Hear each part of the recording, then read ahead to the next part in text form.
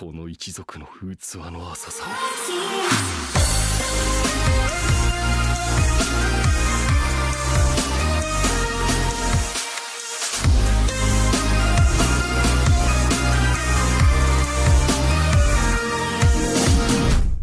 Hey guys, today I'm just going to give a quick review of this visual novel, Kotodama, The Seven Mysteries of Fujisawa.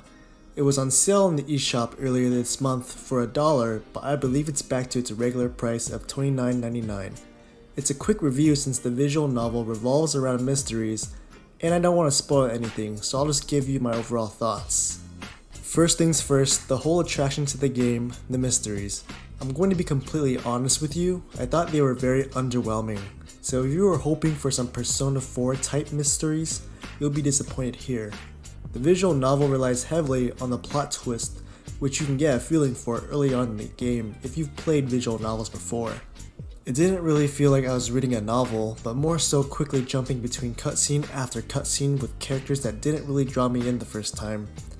As you get deeper into the story, you'll begin to like the other characters more, but this is short-lived since the overall plot is short, so it made it difficult to build any real connections to any characters.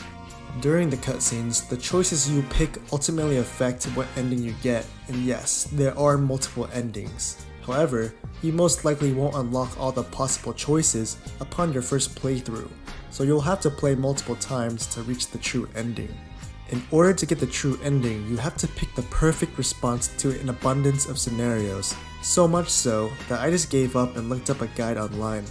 Every now and then you'll have to play a gem matching type puzzle to progress, which I ultimately found to be tedious. I just want to get on with the story and not have to play any more gem matching games. I've done enough of that in my other video, Mirror, that you should watch. On a more positive note, I thought the art style was good along with the voice acting and grammatically correct translation. I would have liked for the developers to add in more animations and give each character more character development.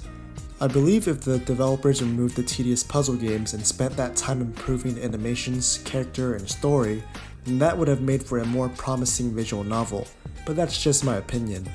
I don't want to offend any hardcore fans of this novel, but I just can't recommend this for the original price point of $29.99. At $1 it's definitely fair, but I also want to add in the fact that there are a plethora of free visual novels on mobile and PC that are comparable if not better than Kotodama, 7 Mysteries of Fujisawa.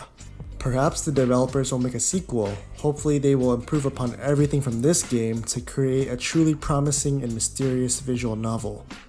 I hope you guys enjoyed my quick review of this novel. If you have any suggestions on ways I can improve my future videos, I would love to hear your feedback in the comments below.